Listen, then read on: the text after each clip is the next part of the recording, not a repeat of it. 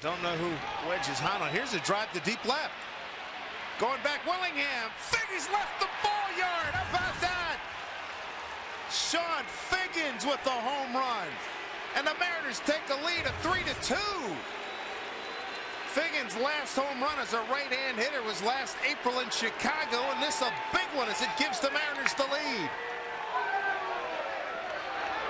Boy, is he pumped. We talked about it with Figgins.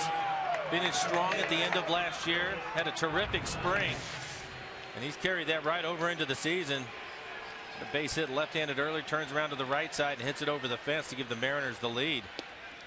It's only before the game. No more waiting around.